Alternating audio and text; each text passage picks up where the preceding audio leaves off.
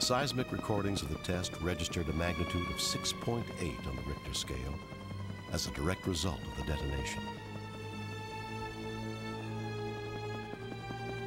Over 1,000 aftershocks with magnitudes as great as 4.0 on the Richter scale were recorded within the first 30 days following the blast.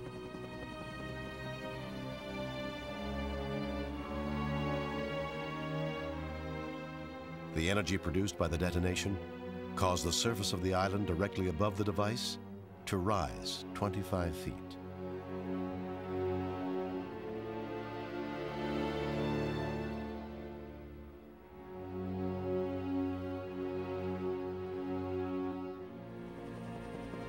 Large portions of the coastline collapsed into the sea for a stretch of 2 miles from ground zero. The beach and ocean floor in the near vicinity of the Cannikin site were permanently raised 5 feet.